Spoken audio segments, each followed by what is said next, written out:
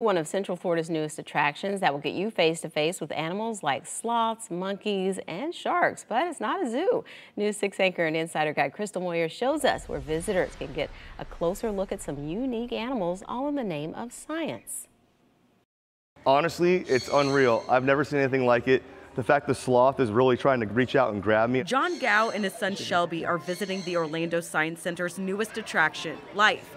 The exhibit highlighting 3 separate environments: the swamp, the ocean, and the rainforest, where animals like the sun conures, tortoises, and golden-headed lion tamarins are free to roam. We have Carmen that's on the left, Tom on the right. Every exhibit that you will find here is a mixed species exhibit, so you'll see that we have Izzy, our Hoffman's two-toed sloth, that is moving towards our tamarins right now. The Orlando Science Center wanted the animals to tell the stories and educate visitors. Because there are so many species that have conservation concerns, their numbers are dwindling out in the wild, and by having these animals here, we're allowing them to be ambassadors for those animals, for their wild counterparts, so that you can know what their stories are and what we can do to contribute to making things better for them. And here at Life, the habitats are maintained to feel like how they would in the wild. For example, here in the rainforest area, it's warm and it's humid.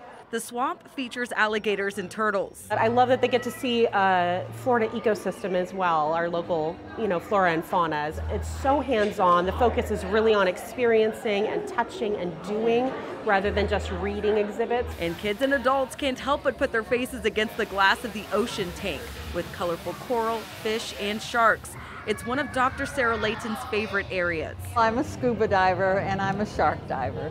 People ask me, don't sharks scare you? And I say no. Dr. Layton is the presenting sponsor for Life, making the highest individual contribution to the $13.5 million project about a decade in the making.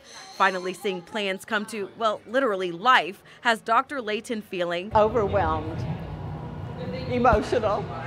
Even with the new exhibit, parents like Gow are feeling the nostalgia of visiting the Orlando Science Center. I started coming to the Orlando Science Center when I was probably his age on field trips in kindergarten and whatnot. So to be able to carry on the experience and see all the different paths and stages it's taken has been amazing. We posted more details on Life at clickorlando.com/insider. While you're there, you can enter to win 4 tickets to the Orlando Science Center to check out the new attraction for yourself. Crystal Moyer, Getting Results, News 6.